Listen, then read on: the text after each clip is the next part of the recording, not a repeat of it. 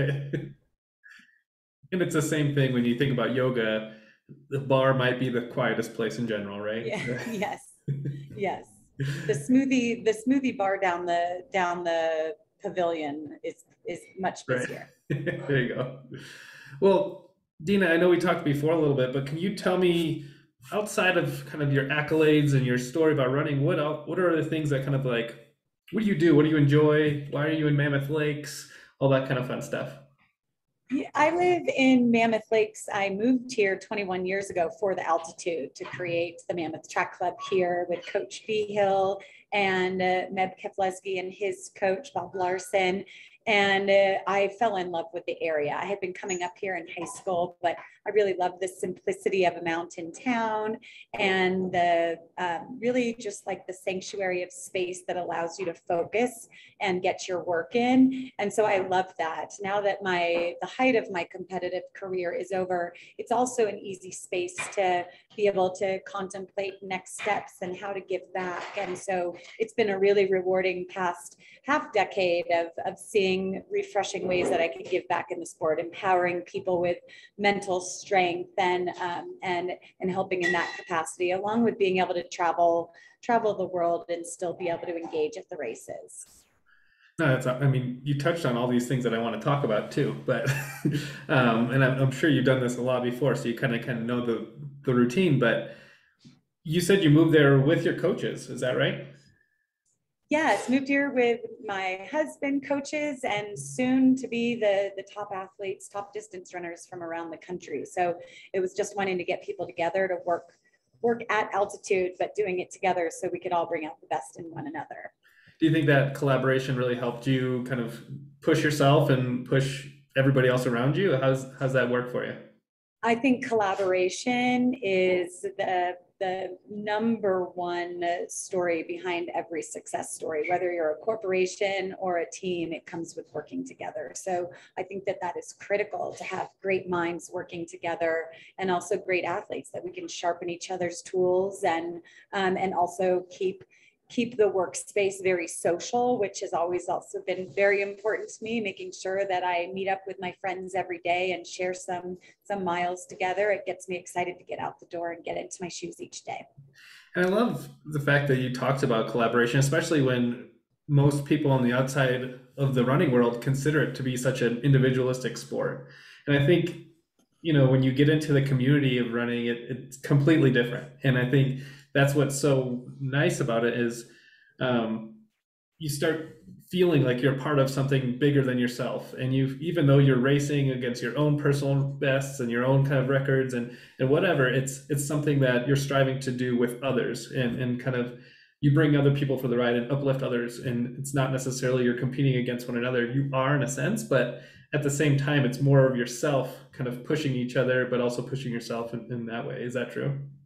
Absolutely true that the collaboration helps everyone get that similar uplift in the ways that they need it. Running is a great sport in that it gives us what we need each day, whether it's some quiet time to troubleshoot a problem or whether it's our social hour with teammates. But I also think that that's what makes the racing industry so intoxicating for so many people. The marathon starting lines, 45, 50,000 people on a starting line together.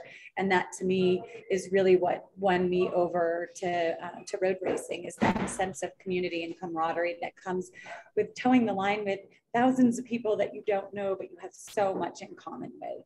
Yeah, and I think some people are scratching the surface of that, especially with the rise of these like 5Ks and these Spartan races and all these different unique type of engagements. But I think it's one of those things that people are really starting to be more gravitated towards. And I think through this pandemic, even though it was really hard on a lot of people, they found solace in running and that kind of that piece where they're doing virtual marathons or they're doing virtual 5Ks and just competing in that sense, but also doing it with other people. It's not just against, again, themselves, which I love.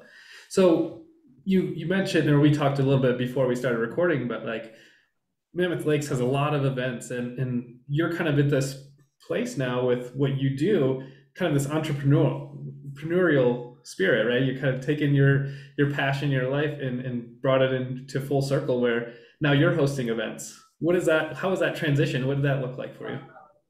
Yeah, I've been to a lot of events to know what works. So I took some of the things that I've learned from traveling the globe, and hospitality being one of them. That was one of the big things when I traveled somewhere, feeling like I was welcome and part of their family, the event family, and being able to really just share the community that I love with people coming to visit and recreate here. And so that's why I get so involved in community events, why I volunteered over 100 hours at our vaccine clinics and our food bank at the beginning of the pandemic. It's just a way to say thank you to the community that supported me for the past 21 years. So it does feel like a place of privilege to give back in that way, but also rewarding, I think. I think the reason that random acts of kindness are so powerful is that there is a lot of gratification that comes with sharing and giving. And so to be able to do that, to have the time to do that, to get my training in the morning and then be able to give back the rest of the day is, I'm very thankful for the sport, for giving me the privilege of being able to do that, but also living in a place that I can be proud of and supportive of. It's really important. And the same goes for the races that I travel to. I love to be able to share those moments, those morning shakeout runs, time in the lobby, visiting with other runners and coaches and spectators. That to me, that's part of what gives my life the greatest joy, is that sharing those moments together. I can forget times and places at a lot of races, but I'll always remember those moments. It's that human connection piece, right? I love it. Yes. And did Tim have something? Tim, Yeah, was he's your got his hand little raised? hand raised up there. So Yeah. go ahead, Tim. Yeah, yeah, Dean, I noticed when you and Meb were training together, first of all, it's unusual for men and women to train together. And I thought that was very unique and very interesting. But it was really the first time since Jeff Galloway, Jack Batchelor, and Frank had trained together, sort of semi-lived together, because the trend nowadays is it's all top secret workouts and nobody's doing what we do. And so we've got to keep that under wraps. And I thought when you guys sort of reintroduced that idea that it would spread, and yet in the running community, it hasn't. Do you know why people don't collaborate as much as you and I both think they should? Yeah, I'm not sure why people think their training has to be a secret, and why they have to be cryptic about their programs. But to me, it doesn't promote the sport in any good way. That when you share the intervals, when you go to sea level, when you're at altitude, why you tax different energy systems and stimulate them in different ways, that's important knowledge. And to continue to reinvent the wheel all the time isn't fair for upcoming generations. And so to be able to share as much as possible with other coaches and athletes, I think is so critically important. And I obviously only learned that through Coach Behill, who wrote coaching curriculums after working with athletes and knew what worked, and so wrote about it and shared. And for a man that has spent his entire life studying and gathering information, for him to be able to share it in a split second with anybody who asks, I think is a priceless quality to have. Absolutely. And I think that speaks volumes to how you've kind of like taken that step too.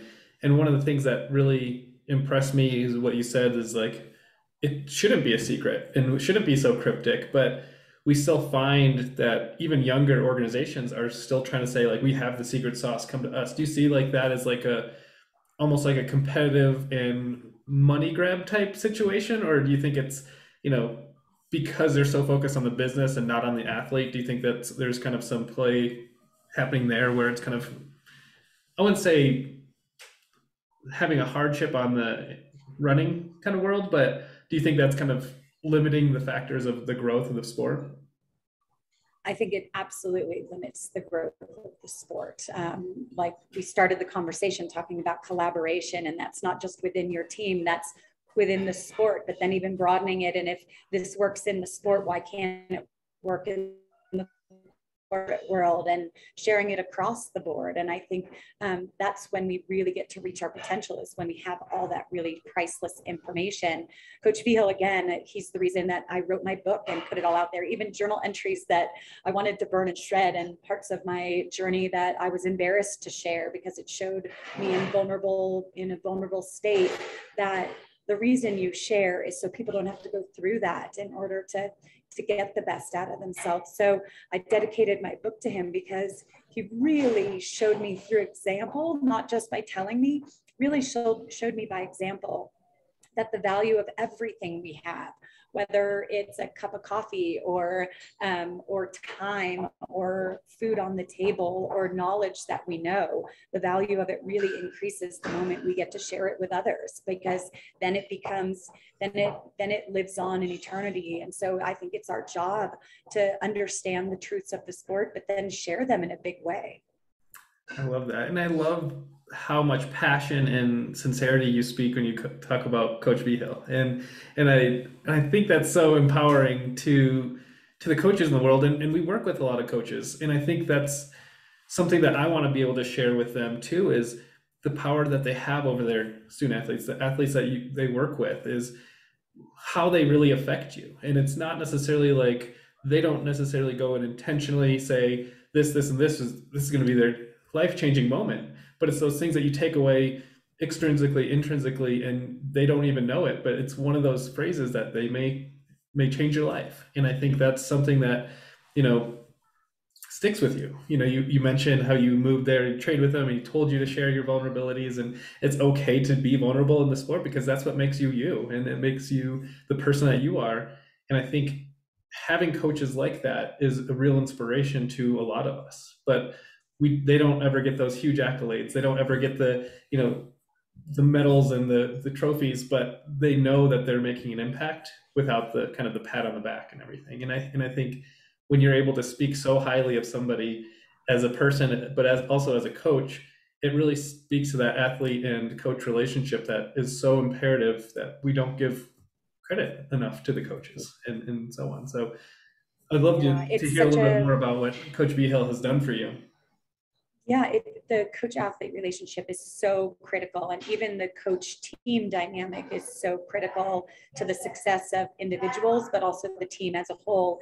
And for a coach to expect the best out of their athletes, Coach Vigil always had high expectations, because he says, when my expectations are high, everybody just rises up and reaches them. And I just thought that was so mind-blowing to hear that fresh out of college. Like, okay, these expectations aren't something that I'm gonna fail at. It's something that I'm gonna continue striving for and eventually obtain, because he told me so. He told me that we reach high expectations, that we expect a little bit more out of ourselves. So I think that was a great lesson. Luckily, I've had great lessons from all of my coaches from age 11. Just feel like to collaboratively together, I feel very fortunate to have people who cared more about the person than the athlete themselves. And that's a really important way to coach, to make sure that their mental health is strong and their physical health is there. They're staying on top of that, living an athlete's lifestyle that Coach Vigil always promoted. But I also believe that when coaches have these high expectations of their athletes, that athletes should have high expectations of their coaches. And so we should all strive to be the best that we can be. And may that process never end. May we continue to learn and read and study and observe, so that we can just continue to grow. And every day is an opportunity to open up that book, to open up your eyes and look around and see how we could be better at what we're doing. And I love that. And I think that approach to learning and to developing and just to be in that positive mindset, I think, that's, it's broken down a lot of barriers. And I think, you wrote your book about that. And I think I kind of want to get into that a little bit, because the way that you framed your work ethic and the way that, you've strived and reached these expectations and surpassed them, I'm sure most of the time, is through that positive mindset. And I think that's where we struggle a lot, is we focus a lot on as athletes, I know I did this for personally, but we focus a lot on the negatives, and we focus like, I made a mistake, missed this play or whatever, and then you spiral and you continue to go down. How is it that at such an elite level and such a competitive level that you're able to stay in that positive mindset and that frame of mind? I think very early on in my professional career, I saw how just a simple shift of my mindset could completely power me through a workout I previously thought I was incapable of doing. So seeing that was so thrilling to me that I just made a game of it, right? Like, okay, well, this thought isn't really serving me that well right now. Let's find another one that might take its place. And so just trying to like twist and turn these thoughts to see what I could get out of myself. And it became a really fun game that every day I showed up demanding the most out of myself physically, but also making sure I showed up mentally to play that same game of climbing in physical and mental fitness. And I think the only time I had a hard time with this was realizing, you know, maybe more than a decade, I was seeing progress on my watch. I'm getting faster and faster and faster. And that's really thrilling to just be in a year after year cycle of that type of physical growth. And when I realized that I was no longer going to be running faster, why am I still out here doing it? So there was this little moment that I had, but I realized, because I also was in the mental game, that, well, just because I'm not getting faster doesn't mean that I can't be better. And so I still work just as hard to this day. I was grinding out intervals with my teammates yesterday in Shady Rest Park because I love to just show up mentally and really get the best out of myself. And I never want that to atrophy, that part of me to atrophy. I don't care if my arms get flabby or I start to spill out over my pants, but I don't want that optimism and that sharp mindset to ever atrophy. So running is how I keep it finely tuned. Deena, I had a question for you. As you talk about the mental aspect, it's something that I know Davis is interested in. When did you learn that? I mean, the mental capabilities, it's not linear. It's not always that. So when did you learn, and how did you learn that it was okay to not be okay? I did not learn that until I was on the European track circuit, and I was on the B circuit because I was, it was my maybe 1997 or 1998, early in my career. And I was over in Finland living with a family who didn't speak English, and I was lonely and getting depressed. I had my first and only anxiety attack, and I considered myself rock bottom at that moment. Like, what am I doing here? I could die in this house and nobody in the world will know where I am. And I was having such a hard time. And I had a little crisis moment calling Coach Behill from a payphone, if anybody knows what payphones are out there. Called Coach Behill from a payphone. I made a collect call, unfortunately. That's how low I was. And he said, you know, you had a plan to be there and race, and I don't want to see you until the end of the summer. And I screamed into the phone, I hate you. And I hung up on him, and I pedaled back to the house in a rainstorm like I've never seen it rain before. And I just started laughing at the sight of me. I like almost an out of body experience. Like anybody driving by, here's this pathetic blonde girl on the back of this old bicycle with mud splattering up my backside, and I must look as pathetic as I feel. And I got back to the house and just thought, well, if I have to be here, I don't want to be in this same headspace, right? If I have to physically be here, I can't physically live with this. And so I just started making funny faces in the mirror. It was that simple, just to like snap me out of it. And the rest of the summer was fantastic. And it was just switching. It was just realizing, okay, if I've got to do this, I've got to do it differently. And it was so powerful to realize, okay, it doesn't have to be perfect. I don't have to be in my little perfect bubble in Alamosa, Colorado, with my greatest mentor at my side, making sure I showed up positive every day, teammates encouraging me, knowing what I'm going to eat for dinner, breakfast, and lunch because I'm the one planning it. I was just on a whim, and realizing, okay, things don't have to be perfect to have a good day. And so I'm just going to like make sure I'm showing up for myself every day and doing something good for myself, whether it's making funny faces in the mirror or pedaling to the convenience store and buying a 6-pack of ice cream bars and eating them all because I didn't have dinner the night before and I was starving. So it's just realizing, okay, it's fine to struggle. It's fine to be in a bad headspace, but you have the tools, even in an uncomfortable situation, you have the tools to get through this, to make it okay, to get to the other side. It can feel bad, and it's okay to feel bad. You just hope tomorrow's going to be better. Do a few things for yourself that make tomorrow better.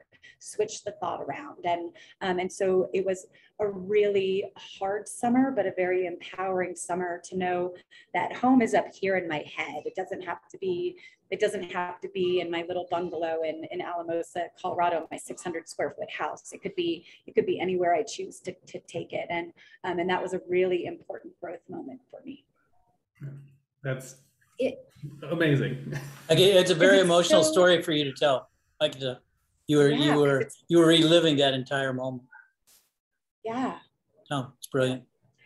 Yeah, and it's really easy to be positive and switch those thoughts when the world around you is calculated and perfect, which my world in Alamosa was. I had my routine every day, but I was out of that routine and I forgot all of that stuff. I forgot all those tools that were working for me that I created the year and a half I was living in Alamosa, and realizing, oh, I could take all that with me wherever I go was important. Yeah, that it can be good even when it's bad. And I think that mindset, and I don't want to speak for you here too, but I think what that does is shape who you become after that, right? I think that's what really allowed you to understand you can control what you can control and you can't what you can't, and you just move how you can throughout each and every day, just trying to strive to be better. And I think that's one of the things that as a young athlete, we kind of have to force ourselves into. And I think to get past those personal journeys, or get through those personal journeys, is you're going to have those highs and lows, but you have to rebound and overcome and figure out what works for you in order to get to that next step, and not just quit, not just give up. But I think right now in our communities is we're putting so much pressure and so much stress on some of those athletes younger and younger, that it's those moments are happening at a younger age. And I think it's breaking a lot of younger student athletes. I don't know your opinions or if you agree or not, but. Yeah, I don't think we could take away this. We can't take away the stress. That's something that society. I mean, I remember growing up and magazines were at fault for eating disorders, and now we say that video games are at fault for violence or whatever it is. But I think we just need to have better coping skills, teach people that they have the ability within them. It's why mental health is such an important issue for me, because it's sad to me when people feel like they lost that hope, and to show them just little ways that they can grab a hold or see that it's within them, to that they're not a victim of society, but they're a part of society, and they also have every capability within them to engage or to completely shut out or to walk away. There's so many different options for us to use, but having the right mindset is everything. And it takes just as much conditioning as being at the top of your game in a sport. It's going to take that type of diligence, and it should be a critical importance, not just for each individual to be that for themselves, but it should be of critical importance for every team. It should be critical importance for every corporation or business, that health and safety are often a #1 priority, but mental health should be right up there with that. I absolutely agree. And I think with some of the work that we do with these coaches, do you think that coaches need to be more aware of the mental health of our athletes, or how do you think we should best address this next generation going through some of these struggles? I think, you've really lived this elite athlete life and gone through a lot of different obstacles, as well as, there's a lot of people that aren't elite athletes but are still facing those same obstacles. How do you think coaches and people that are kind of in that support role for these athletes can better be suited to, or better prepared to handle those conversations that walk through or talk through these situations for the younger athletes. Right. I mean, I really would love to see that there's a physical and mental aspect to every training program, that they should be conditioned equally. ASICS, my partner, my sponsor for 21 years, they are an acronym, a Latin acronym, anima sana in corpore sano, or a sound mind in a sound body. And they have lived that mantra since the beginnings of the company right after World War II. And I love that that's still, despite the fact that Mr. Onitsuka is no longer alive, that the company really does live that motto and emphasizes mental health, donates to mental health. And so I think that should be a high priority, but also making sure that that's a priority for coaches themselves, coaches and leaders in organizations and institutions, because only when they have clarity and strength and confidence and troubleshooting capabilities can they be the best for the team they're leading. So I think it's important across the board. And in coaching and leadership, I think it's extra hard, or maybe even more critical, to have that mental fitness, because your self-worth often depends on the performances of your team. And that's a hard position to be in as a coach or leader of an organization. So to make sure that they have the tools that their self-worth should lie in checking those things off their list every day, those, conditioning themselves mentally and physically to lead, and having those priorities in line, and not judge themselves by the performances of the people that are working for them or under them. Absolutely. And I love the balance that you wanted to strike with the 50% like training the mind and training the body, because we often say like 90% of the game or 90% of performance is mental, and we never train that. We never train those mental capacities for our younger athletes. And as coaches, we go through this like kind of this role learning process, get the physical pieces down, get your muscle memory engaged and everything. But the mental aspect, which is such an important piece, is just kind of like a byproduct. It's almost like put on the back burners, just hoping that they did it right. And I think it's so important to really focus and be intentional with some of that training, because we don't have those coping skills. And as a society, it's very difficult for a child to come in and have all this pressure put on them and be able to cope with some of that stress or those other stressors, and peers, coaches, parents, all putting them under that kind of spotlight and not having any coping skills to really understand what's going on and how to perform in that pressure.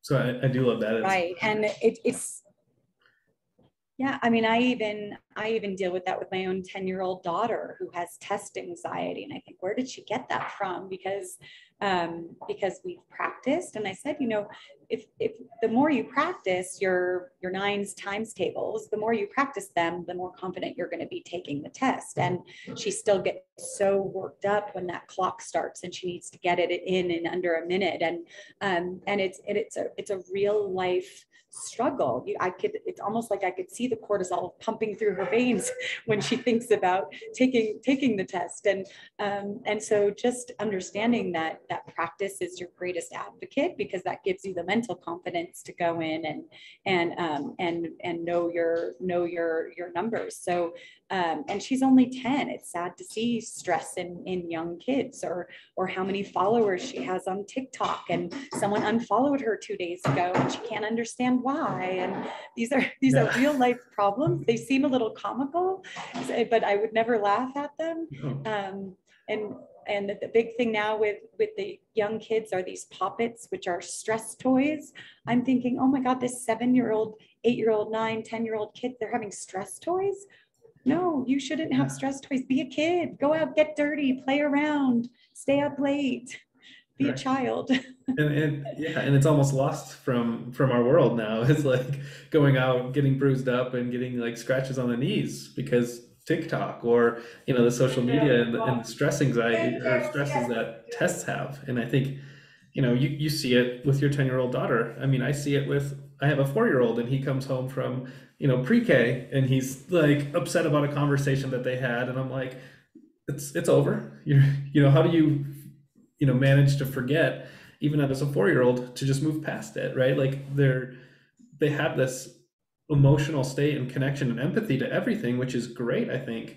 But there's certain things like we were talking about before, is this the way to cope with some of these stresses. And I think, you know, running or another hobby or sports is a great way to release that in a way to think and process through things almost at your own pace. And I want to almost use a marathon as that type of analogy, but it's you start off, you're excited, you're ready to go, and then something happens, you still have to finish. And I think there's, you know, those barriers of mental barriers that you come across even throughout your running career, or even throughout one single race, that almost just mimic certain experiences that you go through in life. And I think that's what we just really need to, I guess, allow our children to find out. But at the same time, those coping mechanisms aren't necessarily there or being taught properly.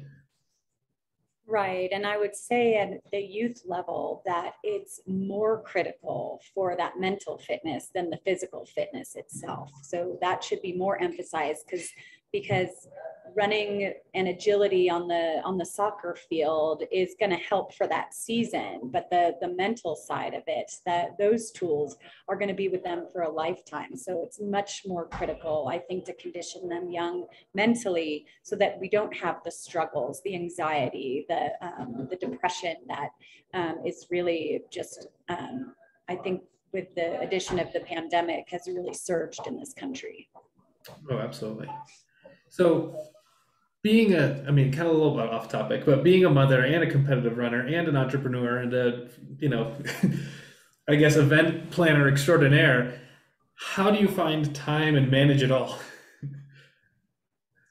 Oh, I learned from just watching people around me, because when I became a mom, I was a narrow focused athlete, and that's all I did. Everything in my day revolved around training or recovery from that training. And so to have this little crying bundle divert my attention took a lot to digest. When I remember rushing back to try to get ready for the Olympic trials, trying to make my 4th Olympic team, and crossing the finish line in 6th. And my very first thought was that I not only failed as an athlete, I also failed as a mother, because my kid was finicky and cried all the time. And I felt guilty getting out the door to get in my training, but would rush back and kind of not sit around and stretch with my teammates. And it was such a hard moment to understand. But on a very nice road trip, camping trip up the coast, came to the thought that, you know what, people all across the globe manage parenting and businesses and their running passion. And lucky for me, my running and my business are the same thing. So I should have it technically easier than everybody else. And so it was so nice to just come to terms with the fact that I could be everything I want to be. I just have to give it 100% the moment that I'm in. So if I'm at home being a mom, I'm going to give it 100%. If I'm in my running shoes training around town, it's going to be 100%. If I'm putting on an event, I am all in and giving it 100%. And so that's how I was able to get around it, because in my mind, I had to give day in and day out 100% physically and 100% mentally to get the best out of myself. And I could still do that. I just had to do it in different silos of the day. And that, I mean, it makes so much sense. And it's funny because I just saw this almost like a pregame speech that Deion Sanders did. He's a football coach now, but he used to be a Hall of Fame football player. But he said very similar things, like we're so used to practicing just to practice, right? And I think we get used to it and not really focused on, you know, giving 100%. It's just that idea of, oh, it's practice, I'm not going to give it 100%, or I'm just going to do it because it's there. And that's what we have kind of taken for granted, and we go through life sometimes just practicing, but it's not like this critical moment, or it's not a competition, so you're not going to give it 100%. But I love that you can put that into silos and say, all right, 100% mom right now, 100%, you know, running right now. And I think that's so inspiring, because most people need to do that, and it just doesn't happen because it's easier to take a step back and be like, oh, well, I don't have to take care of, you know, this right now. It's, you know, it's practice, right? It's not every day that I have to give 100%, but it really is. You're changing the lives of not only your family and your daughter,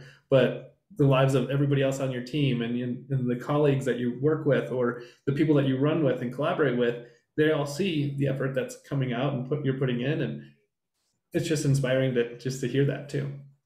And I think you create the space in your head to be a problem solver, and don't stop until you solve it. And that to me was that road trip up the coast. I was like, I got a lot to think about right here. Am I continuing on with this running thing? Well, I don't feel over, like I still really love it, but I also really enjoy being a mom, and I want to be good at it equally. And so how am I going to solve this? And I've got a lot of miles ahead to solve it. So let's find a way to solve it. And so you just mull it over and mull it over until the right solution, until it feels right. You feel the things click into place, and you're like, okay, I can deal with this 100% with whatever hat I'm wearing in the moment, and I could live with that. It's really, it sounds like, it's the next book is your own personal collaboration, because you have to collaborate with yourself. There's the running self, there's the mom self, there's the business self, then there's the personal self. And all four of those, there could be more than four, but all four of those have to collaborate to have a complete life. But that internal collaboration it's not easy for any of us. David has a job and he's got 2 kids, and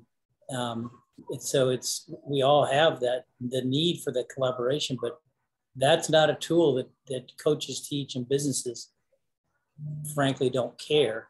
But I think probably worth you guys exploring in another session, is that personal collaboration. Yeah, and that's really important to touch on, because we all need mentors, and we need mentors for those different hats that we wear, right? The coaching side of us, and the mentoring side of us, the momming, parenting side of us. They all have. I try to see people and look up to people, whether it's friends or people I read about in books. They could be fictitious characters even. But as I'm negotiating in my head, all those different characters that I live have different voices, and they're the voices I consider my mentors to have. So it's funny that those conversations that happen, I don't think I've ever said this out loud or even thought about it in that capacity, but the conversations in my head all have their own voice and reasons for trying to pull me in a different direction. Well, it was once described, I heard it once described, that your personality, that you're like an octagon, and the internal part of the octagon stays the same, and that's you. But the external piece, you rotate it around for work, for mom, for life, for kids, for PTA. So it's that external side that the octagon, I thought was a very interesting analogy. That's exactly what you just described. Absolutely. And I think they all inspire one another, right? Like, you want to become a good runner because you want to be a good mother, and you want to become a good mother because you want to become a good entrepreneur and business owner, and so on. So I think they all have that part, and they all collaborate. Once that clicks, you're like, oh, okay, I can use this to leverage this methodology or whatever it is. It builds upon one another, and it kind of sets you in that foundational piece, and definitely humbles you, because there's always ways that you can get better as a parent or as a coach or as a competitive runner or whatever, or athlete. I think it all helps in that sense. Yeah, and the Chinese have a word, kaizen, and it's the principle of unending achievement and always just setting and achieving higher goals. And to me, that just sums up life, right? There might be some really great things that we've done in our past, but we're not over. There's still so much to accomplish and look forward to, and to get us out of bed to strive for every day. And I think every morning I wake up with a thrill and a buzz. It might be after a few sips of coffee, but I wake up with this thrill and this buzz to just get the day started and continue making that progress in some way. And it could be small. Great things don't happen because you take these enormous leaps. They happen because you took all these tiny steps. And so I wake up every day just thinking, okay, here's another opportunity to get a little closer to being amazing. That's great. Do you, kind of going along the same veins, where do you see yourself with these smaller steps, and where do you see yourself in 5 years, 10 years from now, as a mom, as an entrepreneur, as a business owner, as a runner? What does that look like for you? I think very similar to now, but just bigger and better. I see myself saving up to buy my daughter a car if her grades are good enough. I see trying to build on the events, have the events that we put on here grow enormously from a sponsorship perspective, but also participation perspective. I see continuing to travel to races. And I think one of the great things that came out of this pandemic, besides being so savvy with virtual communication, has been that races now can be hosted actually and virtually, and that just explodes opportunity for fundraising and charity work and other businesses getting involved within the events themselves. So that really excites me. That I think it's the London Marathon is trying to have 50,000 virtual runners and 50,000 actual runners. 100,000 people completing a marathon is so thrilling to me. Like, just the goal itself is thrilling. Whether they reach that benchmark or not, the goal itself is just excited me to read about it. It's that high expectations piece, right? Yep, absolutely. So kind of thinking along those same lines too, is what is, and kind of backtracking a little bit too, is what's one thing that has stuck with you over the years that either, you know, a mentor or a coach has kind of passed on that you're going to continue and go move into the forward, or that you've just held on to, that's really inspirational, that's really kind of helped you grow as a person, as a runner, competitive, or even a mother? What are some of those things? Yeah, I think one of the number one things was my first coach, Bill Dooley, who just was all about joy, like get out there and let's explore on a trailhead. And it's something when it starts to become a grind, the training gets monotonous day in and day out. I know I just need to find a new trailhead and just experience that immense joy that being out exploring nature gives to me. So that has always remained part of the core of who I am as a runner. But then also Coach V Hill talking about living an athlete lifestyle. That was mind blowing to me, that anything I did outside of my running shoes mattered for my running. And it seemed so naive that in the years I had already spent running that I didn't know that. But I gave it my all in practice. I was really good at practicing, but I didn't realize that nutrition and sleep and all the extracurricular activities, that all had a major part to do with recovery and fitness. And I think that was so exciting to understand that I just wanted to create every day to be, so that it allowed me to be my best self. And it turns out that everything I enjoy doing is also good for my running. I love to read and I like to write and journal. I love to sleep 12 hours a night. So everything was kind of catered to being a better athlete, but it was really, that to me was mind blowing at the time, that I was an athlete 24/7. And as soon as I started treating myself like one, it was amazing how successful I was every time I got out there. Right. I really appreciate that, just because we often forget. We go back to after practice or after a game and we're just like, oh, I just exercised really hard. I'm going to go get McDonald's, right? Or I'm going to sleep in and not stick to kind of that bodily routine, because our bodies do want that routine. They want to perform at high levels.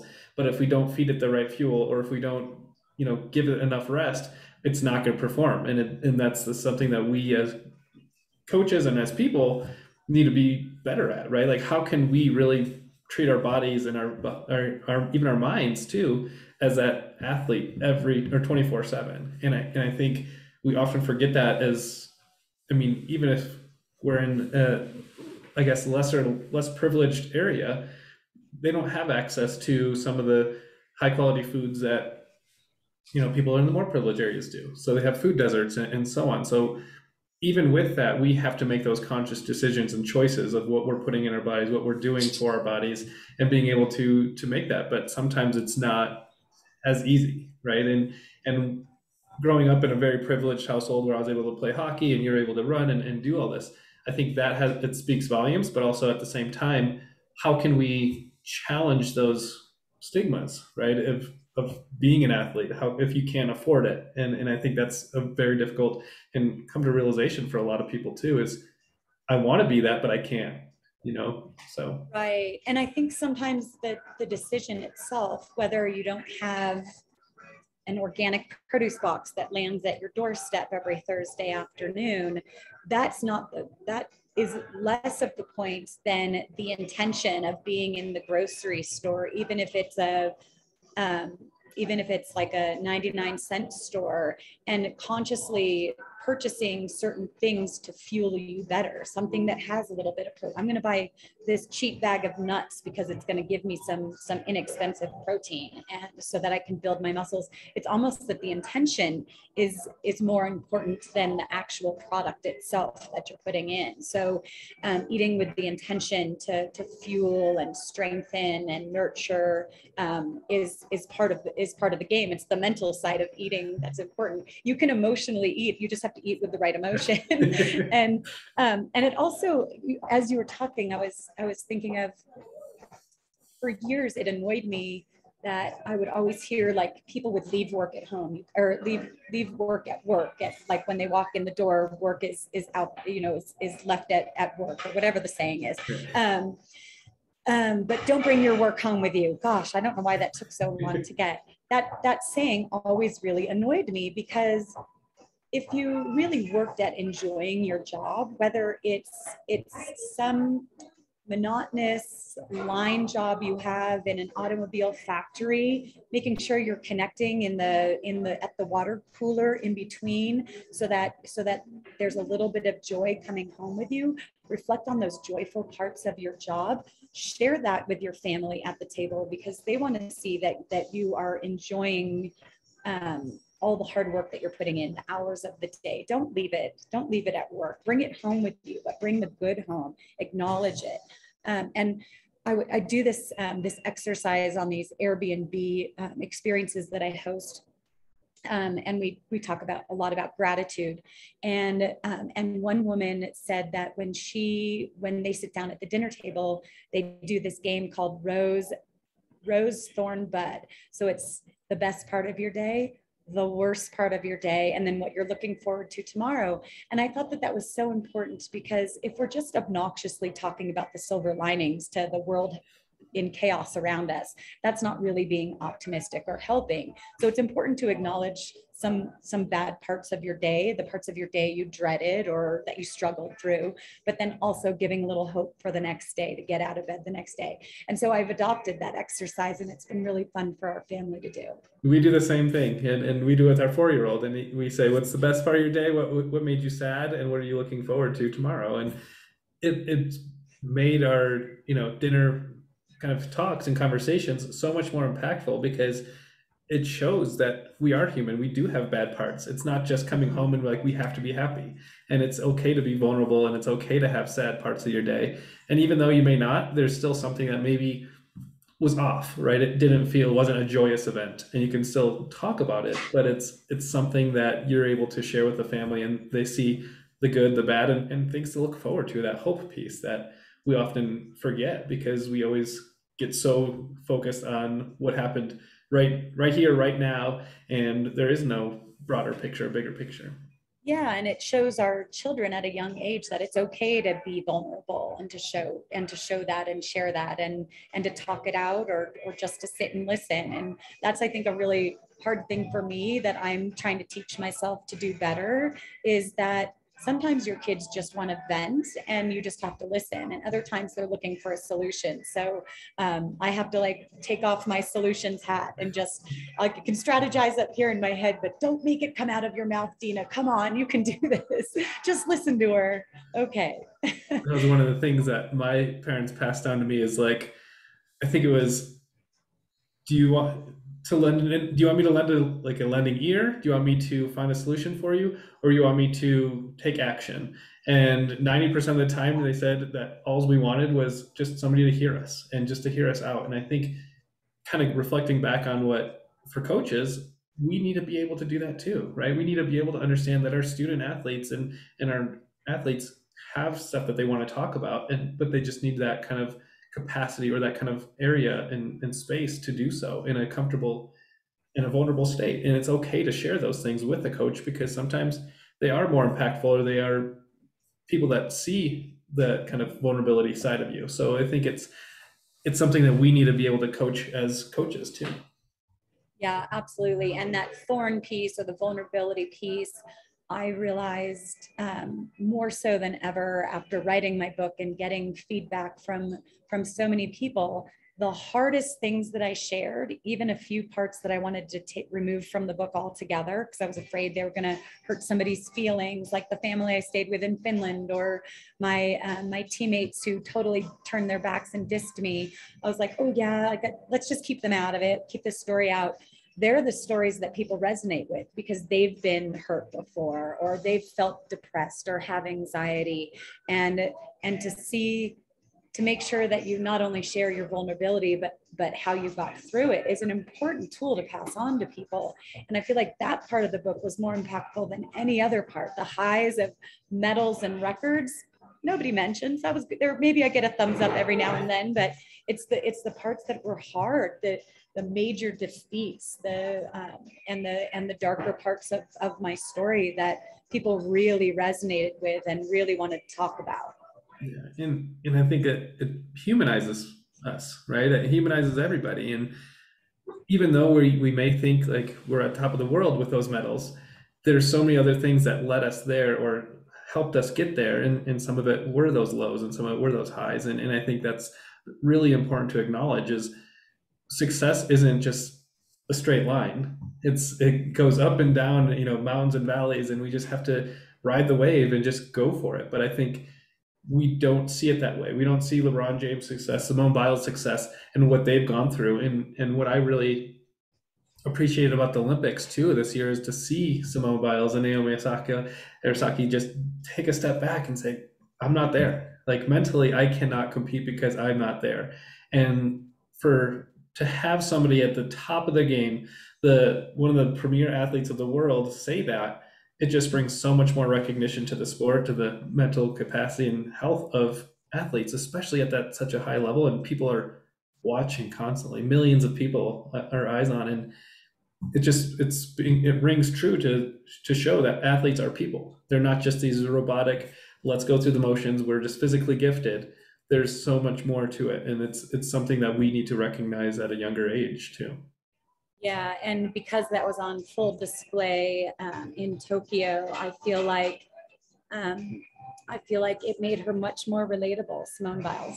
Mm-hmm. That she was obviously the poster child of the entire Olympic story this summer, but she was kind of up here and people just watched. She was an entertainer, an athlete and entertainer, and that immediately made her relatable and made her certainly gained her more fans.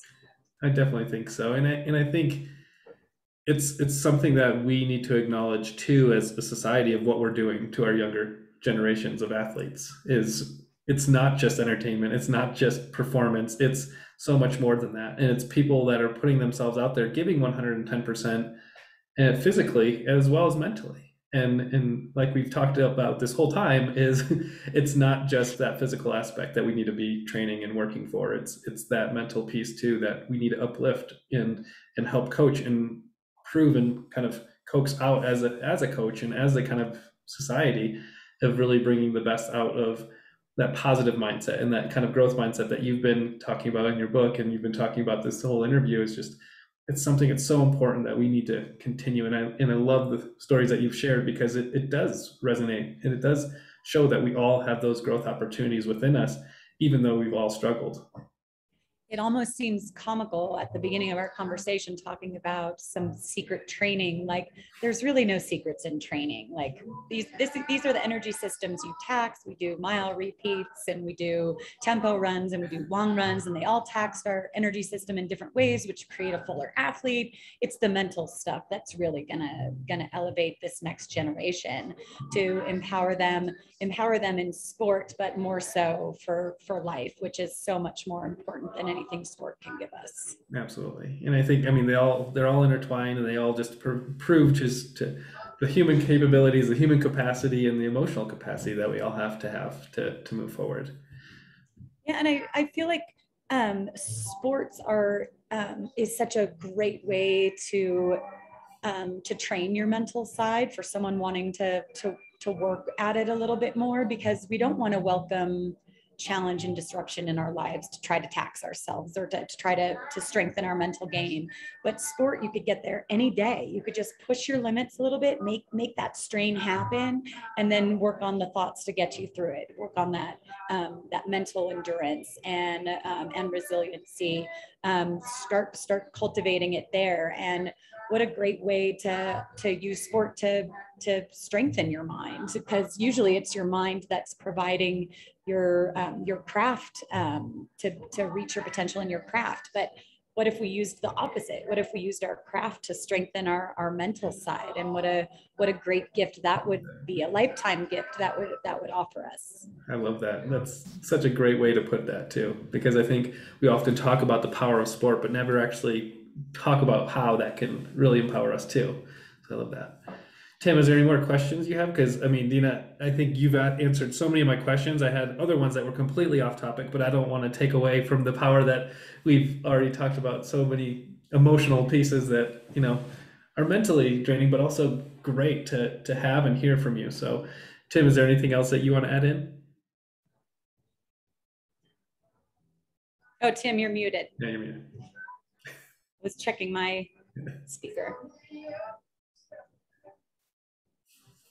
So I'm in a flyover zone here by the I'm near West Palm Beach Airport. So what I was thinking was that the points that you made about where you were able to get to mentally are things that somehow Davis and his programs need to teach. I think a lot of coaches don't have that. They don't have the skill set to say, okay, we're going to work on this. The reason we're doing this really hard workout is not only is it going to improve your body, it's going to improve your mind. And half of this workout is for your mind. And I think some of the things that you've said need to go back so that the athletes understand that the purpose of this particular workout or this particular 2-week section of training is not just to get you physically better, it's to get you mentally more prepared. And I do think that mental preparation, I've told Davis this before, I ran my businesses exactly the way I coached my teams, zero difference. And because it was, what's the goal? What are the components we have? Do we have the right team? If we don't, what are the pieces we have to put in place? And it's zero different than running a business. And you're doing the same thing in your business, in your events, and Davis does the same thing in the businesses that he's got going. So it's kind of refreshing to see how it works. I love that. Well, Deena, again, thank you so much. It was a pleasure, and you know, you're really an inspiration to so many people out there. And I think having you on and sharing your vulnerabilities and some of the stories that you went through just speaks volumes to what our coaches and what our next generation need to kind of challenge themselves with.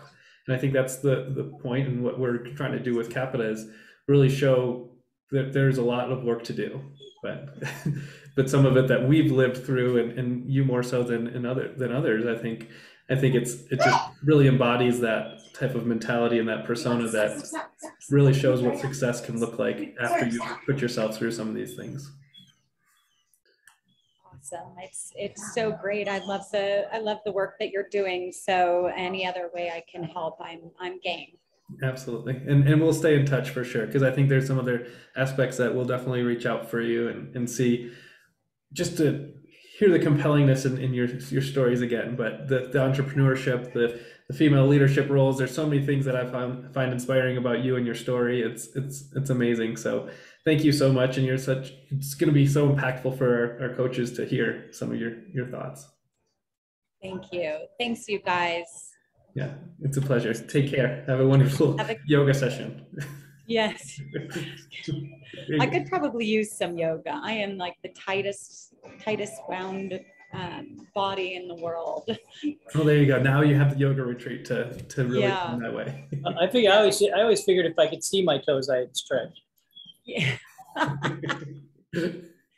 Well, I'm hoping everybody's zen kind of like rubs off on me just by virtue of a nice breeze blowing it my way. Just walk down that smoothie shop down the way a little Yeah, yeah. Now that I'm buzzing from this coffee, bit. I don't normally drink coffee in the afternoons, but when I do, I feel it. There you go. Yeah. Well, thanks Thanks again, you guys. Take care. Thanks. Be well. Bye.